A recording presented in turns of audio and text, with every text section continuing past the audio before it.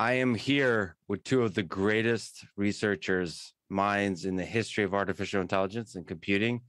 Yann LeCun, professor at NYU, chief AI scientist at Meta, and Turing Award winner. Also, Yoshua Bengio, who's a professor at, I'm not going to say this with a French accent, University of Montreal, founder and scientific director of Mila, Quebec AI Institute, and also Turing Award winner. I thought it would be good to start by asking, what is your broad vision for our path, our journey towards human level intelligence? Maybe Yoshua, you go first. Sure, thanks, Lex. So I believe that we are still far from human level AI. And one of the ways to think about this gap is to look at problems that humans are really good at and that machines are not. And one important such problem is the ability to generalize well on new tasks out of distribution or new settings. And if you look at how humans do it, they attend to the new situation, they reason around it, they take the time to think about the problem. And that's something that we need to integrate into our AI systems. And we can take inspiration from how brains do it.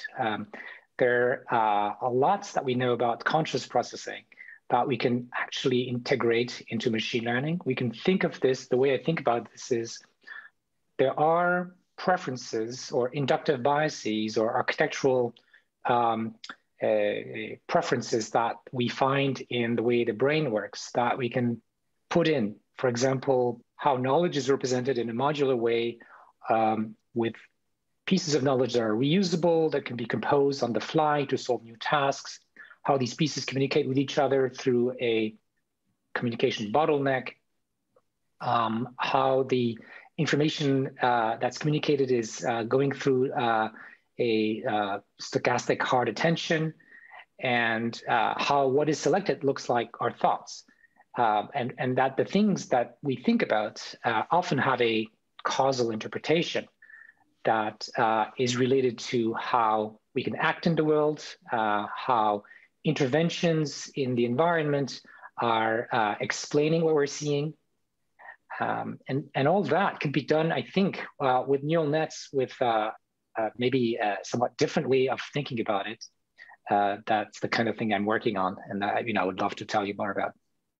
Okay, you said a lot of interesting words there, out of distribution, modular, composing the knowledge pieces together, the stochastic hard attention. So there's causality also in that picture. Would love to talk to you about all of these, but can you also just elaborate on what is out of distribution?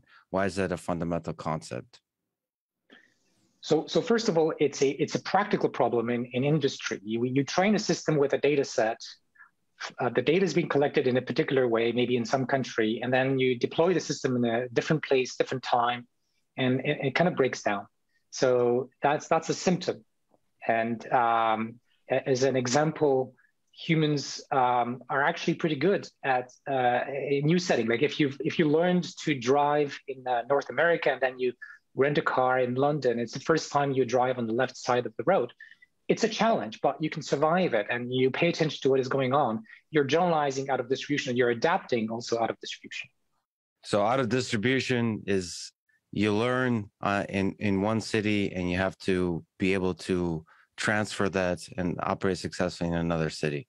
And that is a fundamental aspect of human level intelligence. Humans are able to somehow do this kind of thing, take a leap into the unknown. And well, it's not completely unknown. So the reason we are able to drive on the left side in London, if you drove all your life in North America, is because there are lots of things in common. Like the laws of physics are the same, people are the same. It's just like this one little thing that changed, which is one traffic rule.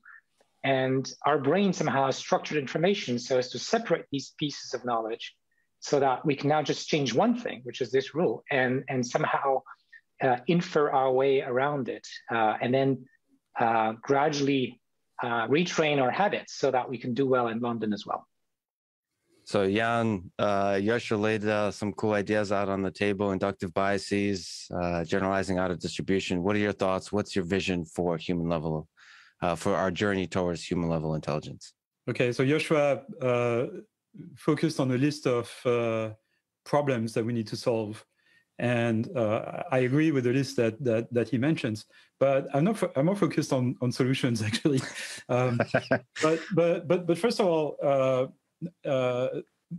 we can clearly see that humans and animals can learn new skills or acquire new knowledge much faster than any of the artificial systems that we built so far, that we have conceived. They can learn with fewer trials if it's a kind of a new skill. They can learn with fewer examples if it consists in learning new concepts. So what kind of learning do humans and animals use that we are not currently being able to reproduce in machines? That's the big question I'm asking myself. What is it that allows a teenager to learn to drive a car in about 15 or 20 hours of practice, whereas even with sort of millions of hours of training in virtual environments, we can get cars to learn to drive themselves to the same degree of reliability. So there is something that we're missing in sort of current approaches to AI. And I think what's missing is the ability of humans and animals to learn how the world works, to learn what I call world models. I mean, a lot of people are calling it this way. So the fact that, as Yoshua mentioned, the laws of physics don't change if you move from North America to Britain, and so when you turn the wheel to the right, the car is still going to veer to the right, and the basic physics of momentum and everything is still going to be the same.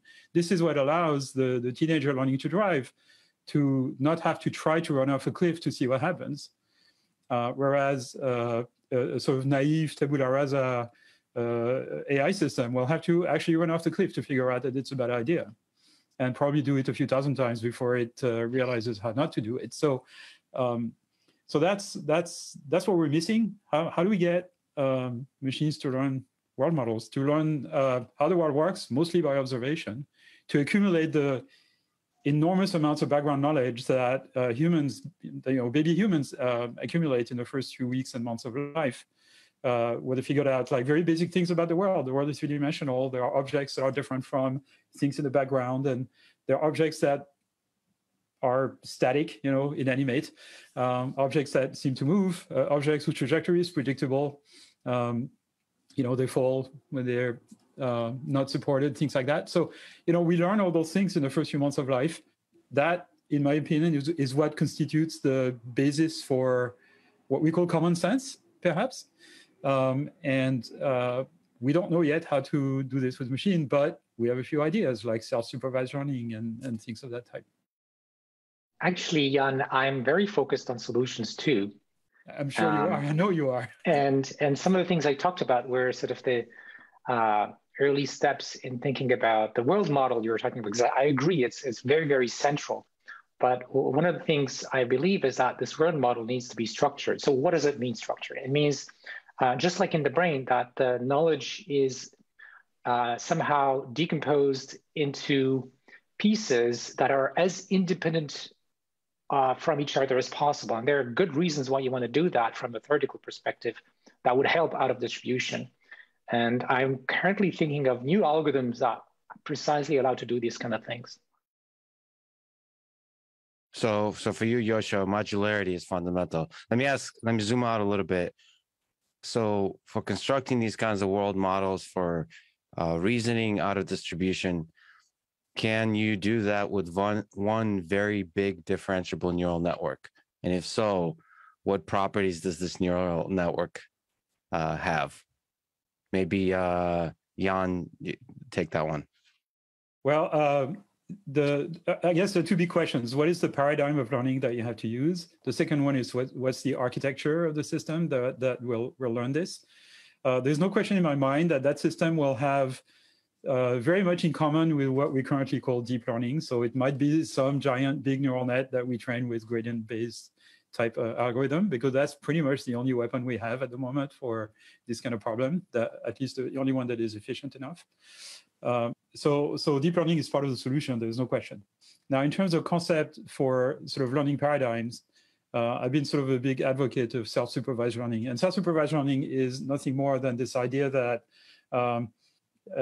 you have a piece of the input, some of which is currently observable, and then there is another piece that is not currently observable, maybe because it's covered by an object or something, if it's vision, or perhaps because it's the future and you have to wait until for a bit, until you can see the future.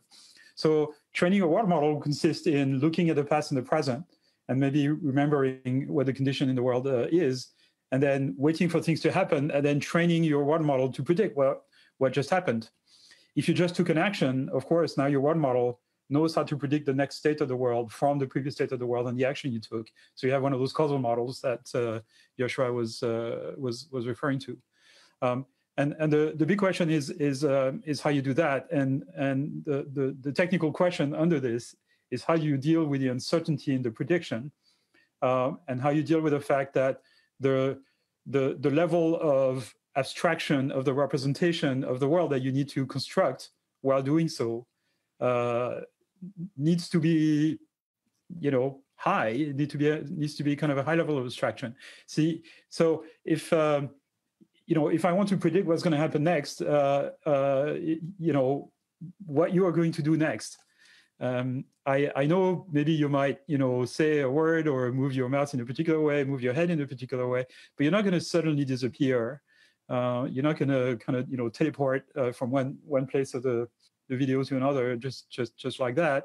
And your face is not going to morph into something else, right? So there are like constraints in the physical world that, I know prevent those things from happening. And that's basically the basis of common sense, and which, common sense is a collection of models, of world models.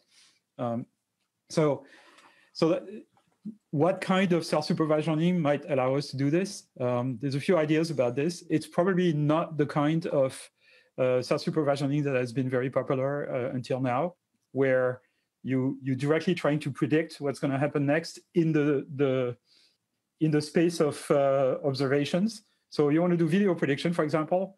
You see a piece of a video and you train the system to predict the next frames in the video. It's a very, very hard problem because you have to, reconstruct all the details of the pixels and everything. And it's very likely to me that, in my opinion, that the type of architecture we need to build are things where the prediction doesn't take place necessarily at that level, but takes place in sort of a high level of abstraction where the useful information is present and the irrelevant stuff isn't. But the abstraction is stored within the same system. It's not like somehow separate. This idea of modularity that Yoshua is talking about is really interesting. So maybe Yoshua, you could talk about what is this big giant thing that achieves human level intelligence look like? Is it differentiable? Is there some discrete components? What are these different? Is there a fundamental modularity or hierarchy that forms these high level abstractions? What do you think? So if we again look at human condition, the thoughts that we have involve a discrete choice among different alternatives. So if you see the Necker cube one way, you don't see it the other way. It's not a mush of different options. And so there is, that probably corresponds to a discrete attention. Now, that makes it a little bit more difficult to do end-to-end learning. I think we can get around that, and I've many solutions in my pocket for this. But then locally in each module, so that's the communication between modules. It involves discrete decisions, but the internal to each module could be done fully end-to-end, I think. So it could be a mix of both. What's missing in the modularity question is an interesting one. So, certainly the world model may have multiple modules, but, you don't need multiple modules really for the hierarchy, not any more than you have in a multi-layer neural net where there is a hierarchy already of abstract concepts. But you need other modules than just a world model, right? You need, first you need a module that configures the world model for the situation at hand. If you have only one world model engine, it needs to be configured for whatever task you are accomplishing. You need some sort of cost module that the system basically, the behavior of the system basically is all directed towards optimizing that cost. And part of that cost can be sort of hardwired cost, things that, compute pain and pleasure and things like this. And then cost modules that are learned, basically that define sub-goals, perhaps. And then, you need to have short-term memory to kind of maintain an estimate of the state of the world. In the brain of mammals is the hippocampus, vertebrate even. And then you need some other module that figures out like what sequence of actions should I do to optimize my cost, given my world model. You also need perception. So all of those are modules. I don't think their structure is, are very necessarily very different from each other, but there is some sort of macro architecture of an autonomous intelligence system that you need to devise. So I disagree on one point here. I think there may be a good reason why this modularity, which is really the story behind the global workspace theory from BARS, can help to make the right abstractions emerge. And one way to think about it is like the way we program, where we use encapsulation. So we try to divide code into little independent pieces, as independent as possible. Of course, not completely independent, because these pieces need to communicate through the arguments and return values. But what information do you want to put in if you constrain the bottleneck of the communication, is going to be the most abstract aspects that have to do with, what the minimal information that's needed for these experts to collaborate together. Yes. And so I think the details of, for example, how a particular function is computed it can be hidden inside each module, but the communication bottleneck helps to force the emergence of these abstract concepts, which is what they exchange with each other. So the constraints totally agree with that. The constraints are a feature, not a bug. So they force the abstraction. Yes. In the communication. Yeah, and it's interesting because to consider, like, why would evolution put such a bottleneck in our brains and in probably many other animals? Because like working memory of 5 or 7 items, it seems so small. In fact, other animals have a larger one. And the brain is huge. So there must be evolutionary pressure that has verged to this constraint. Yoshua and Yann, you've also talked about the source of consciousness in the human mind and how it might be useful for human level intelligence in the machine. And you talk about the constraints there, that it somehow might emerge from the constraints of the architecture. Can you maybe talk about why this is something you think about, and what is the source of consciousness? Easy questions today. What is the source of consciousness in the human mind, and how that might be useful for our AI systems? Yoshua? Sure.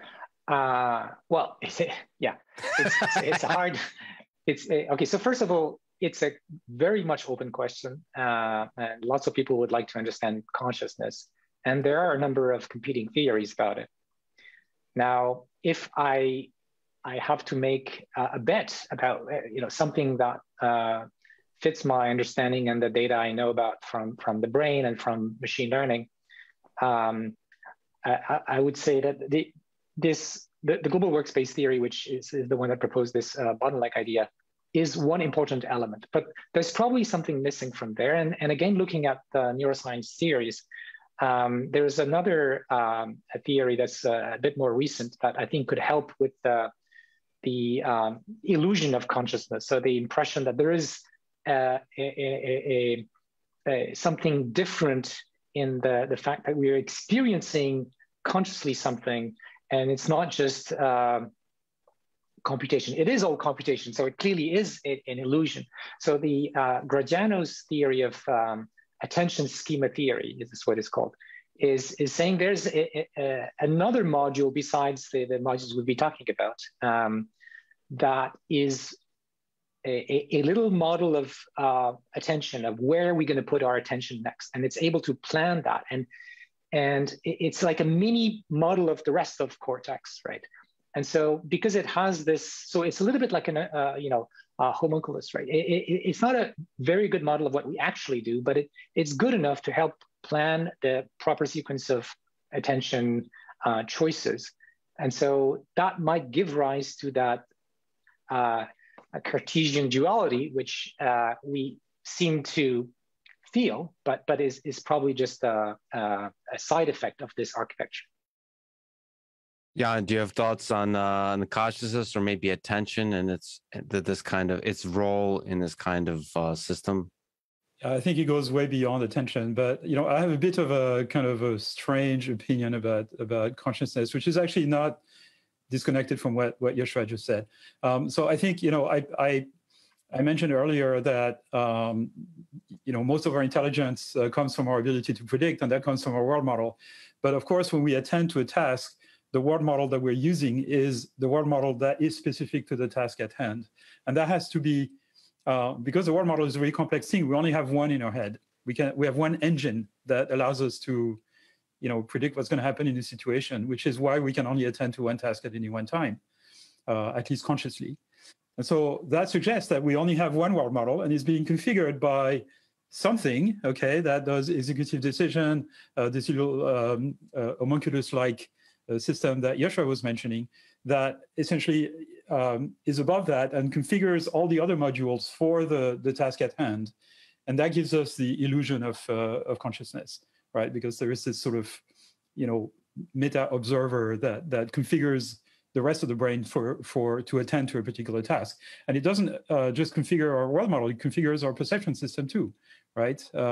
You ask people to attend to particular things going on in the scene, and they become blind to everything else that happens. So I think that configurator module, I think that sort of configures the other ones to do a particular thing, maybe is the thing that gives us the illusion of consciousness. And so the interesting aspect of this is that consciousness would not be then a consequence of the fact that we are smart, but a consequence of the fact that our brain size is limited. If we had an infinite-sized brain, then we could have dedicated world model for all the situations we can encounter, and we wouldn't need a configurator to configure our model to the task at hand. So, it's consciousness. Yep. So they just want to comment on the attention blindness experiments that Yann talked about. There's also a related kind of experiment that helps to understand. That's the blind side. So in the kind of experiment that Yann talked about, where you focus on something and you don't see things that are actually here, actually part of your brain does see them at the unconscious level, and you can actually act accordingly. So that's something weird. Like some people have that because of neurological problems, that they say they don't see anything, but they actually will do the right thing to pick up the glass and so on. Okay, let me ask a big question for you. Looking back, you're one of the most important, one of the seminal researchers in the field of artificial intelligence. So you can look at the big scope. Think back to the 1990s. How have you changed in terms of your view of what's required to achieve intelligence? Maybe your fashion choices and so on too, music choices. But just as an AI visionary, how has your view of what's required to achieve human level intelligence changed? And how does that inform you about the coming decades of the evolution of the field of AI? Maybe Yann, can you go first? So the way I tend to operate is that, I may have in the back of my mind a very long-term goal, making machines more intelligent, understanding human intelligence and animal intelligence. And then I try to work my way back. We don't know any intelligent entity that doesn't learn. So learning must be a very important part of intelligence, right? So how do we do learning? Now, learning, involves learning to represent things. So it has to be hierarchical, abstract. How can we do this?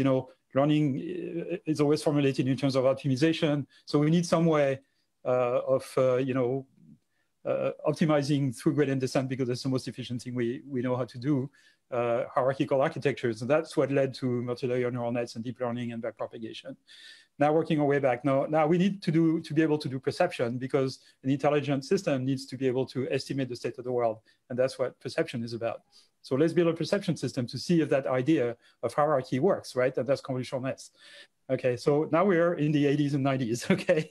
And now working our way back. So now we know how to do perception, admittedly in a supervised manner. And we can see that humans and animals do not learn in a supervised manner. They learn to represent the world by observation, as I was mentioning earlier.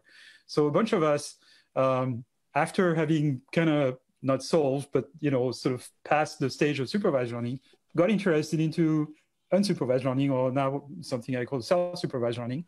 And Yoshua and I and Jeff Hinton basically got together and sort of discussed this in the early 2000s. So that's 20 years ago, where we formed a little group where people were sort of interested in similar problems. On the way to trying to figure out how to train large neural nets in an unsupervised manner, we figured out how to train large neural nets in a supervised manner using GPUs. And that's what took off. But really, that's not what we were after. We were after unsupervised learning. And so after the first few years of exploiting the fact that we can use supervised learning with large neural nets and GPU, now we are back to the original problem. How do humans and animals learn in a self-supervised, unsupervised manner? The reason we need this is not just to learn representations of the world for perception, but also to learn predictive world model for planning, reasoning, etc. Right? And so that's the progression, right? So you have a long-term goal, and then you kind of figure out, like, what is the first problem I need to solve if I want to move forward towards that goal? And the last, at least my last 35 years, basically have been sort of along those lines. If not more than 35, actually. Time flies when you're having fun. Yoshua, how have your view of AI changed? What's required to achieve human level intelligence? And maybe also, what do you think the next few years and decades look like in terms of the growth and development of the field? I mean, what has changed mostly is have matured, and I know a lot more stuff, which helps me supervise students better. I think if I remember the way I was thinking in the 90s, say, which is actually when Yann and I started to collaborate, I was very focused on a very small part of the field. And now it's like lots of different aspects of research in AI and machine learning, and not just machine learning, but even like classical AI, suddenly seem to fit better in a bigger picture, including, and also knowledge about neuroscience, GOXI, and other things. So I feel much better equipped to do what Yann was also talking about, and that is, well, reason my way into where we need to go next in order to capture all of these constraints coming from what we know about the brains and what we know from our experience in machine learning and AI broadly. Is there, just sorry to interrupt, is there advice, because you mentioned grad students, is there advice you can give to said grad students if they dream about pushing the field forward, about what they should work on? What are the exciting, difficult problems that might crack open this problem of human level intelligence? Well, that's what I'm working on. What would you tell Yes, I mean, so read my latest what paper advice on would you GFlow give? nets. That's what I would tell Advice them. one is read the paper. Yes, but yeah. But in general, I would say more on the methodological side. Try to understand what you're doing. So I think, unfortunately, a lot of students, because it's easier, will just use the concepts that are around in our community and do plug and play and do engineering with that, which can be very useful. But I think if you want to push the frontier here, you really need to ask the why questions all the time and keep asking rather than try to beat the benchmarks. I mean, of course, but that's going to come as a side effect, right? So focus on understanding and the science and the why questions. And that's like the key to science in general. Yann, do you have advice for grad students? How to take on this problem? And it's due to things that have changed in the last 30 years or so or more. It used to be, in the early 90s, late 80s, when Yoshua were working on neural nets already, there was a community, that was sort of interested in kind of similar problems that we could talk to. And then that community disappeared in the mid 90s. And we were in a combination of fortunate and unfortunate situation. Unfortunate because few people were interested in what we were interested in, but fortunate because we could do things that nobody else could do, and we were the only people in the world to do it. Whereas now, which is a very good thing, there's an enormous amount of people interested in the same stuff that we are interested in, and they know more about our own stuff than we do. Okay, so there's a lot of collectively, at least.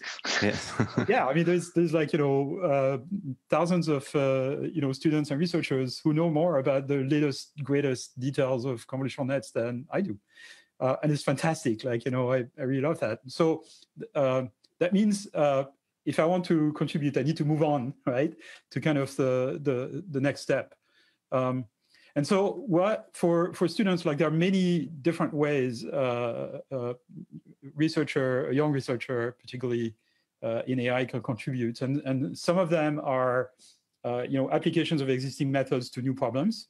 And the current today's world doesn't like any supply of problems.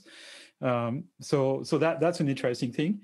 The second thing is devising new methods that improve benchmarks or sort of known applications like computer vision, translation, natural language understanding, this kind of stuff. Then there is sort of devising new principles or algorithms or things like this. And then there is framing a problem in a new way. And the problem is, if you're a young researcher doing a PhD, is that if you want a job at the end of your PhD, you have to do things that may have an impact in a relatively short term, an intellectual impact, not necessarily a practical impact, but at least an intellectual impact. And doing the stuff that is like very ambitious, you cannot afford to do this because you have to finish your PhD in 5 years if you're in North America, 3 years if you're in Europe. So so it's a trade-off, right? So you go for things that might be a little easier and short-term because you need a job at the end. You need publications in your resume, instead of the super ambitious stuff, which only people like us who have tenure and have won prizes can spend our time doing and try to convince others to work on it as well. So find a balance, because a little bit of the ambitious makes life exciting. So let me, it's very possible that since we're talking remotely, that I'm just a human-like avatar and there's an AI chatbot behind that's generating the words I'm saying. That's an interesting Turing test question that we could talk about later. But if you look at the future of a world where there's AI systems that achieve human level intelligence, what excites you about that world? Is it the human connection with chatbots and things like that, or is it very specific applications? What is cool to you about this world? Maybe Yann, you go first. I think it's the amplification of human intelligence. So the fact that every human could do more stuff, essentially, be more productive, more creative. Perhaps spend their time on more fulfilling activities, things like that, which is really the history of technological evolution, right?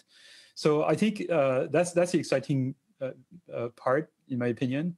And then, of course, there's going to be kind of, specific things that people will get interested in, like, virtual assistants, and they can talk to, they can answer any question and things like that. And when you have a difficult intellectual challenge and problem, you won't be alone to solve it. You'll have AI systems to help you with that. So there's always the fear that technology is going to make us stupid or weak. But I don't believe in this at all. Like, it's not like pocket calculators has made us bad at mathematics. On the contrary.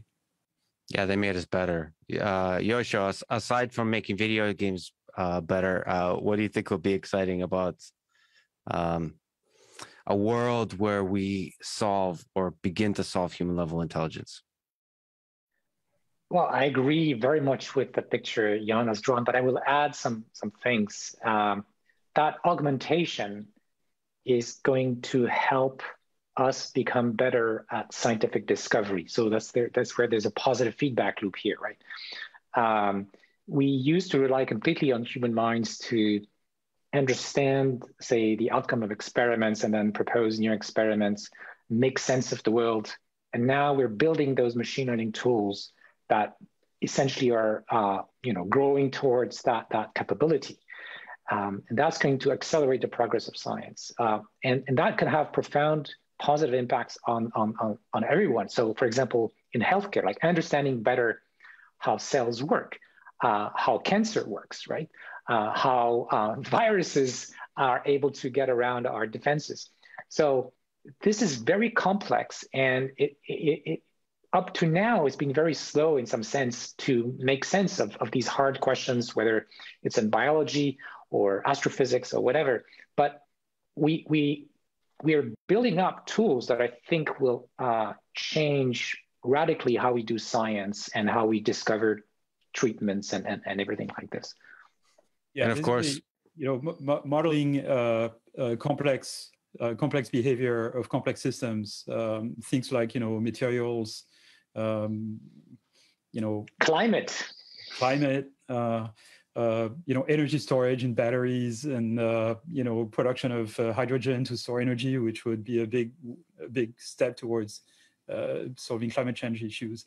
Controlling plasma in fusion reactors, so there's all kinds of things like this that have the potential to, solve, big problems in the world.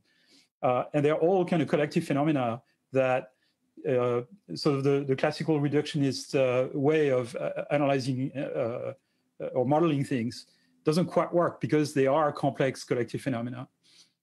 So now what we need are kind of phenomenological models that cannot be contained in our head, cannot be contained in a few formula on a paper, and have to be sort of basically implemented by machines, which will allow us to make predictions, perhaps not understand to the same extent that we can understand simple physical phenomena, but that will help us a lot for progress of science. I mean, this is another idea. The idea that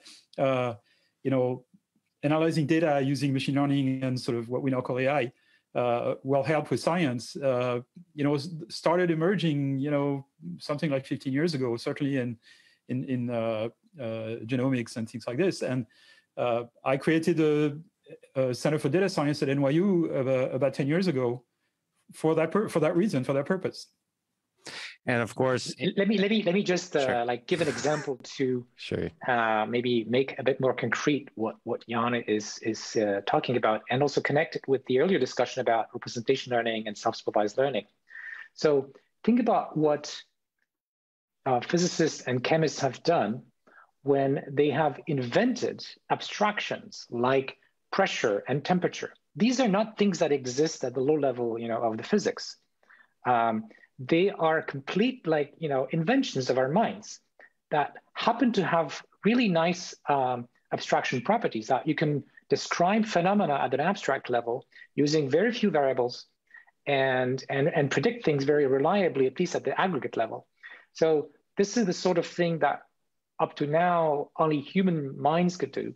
But I see that as learning the right abstractions such that at that level of representation, things become easier to model. So the kinds of world models that Yann was talking about, they need that kind of abstraction, that kind of structure that's going to be discovered by the learner, so that suddenly things make sense. It becomes much easier to explain lots of things when you introduce these high-level abstractions. Absolutely, that's the underlying engine of intelligence is the construction of abstraction that allows you to make predictions, essentially. And perhaps engineering such artificial intelligence systems will help us understand our own human mind further, which has been something that humans have dreamed and drove towards for millennia. So it is truly an honor, Yann and Yoshua, to talk with you today. This is something that AI systems of the future will look back at with admiration. So thank you for your time today. This is awesome. Thanks to you. Thanks, Rex. Always a pleasure.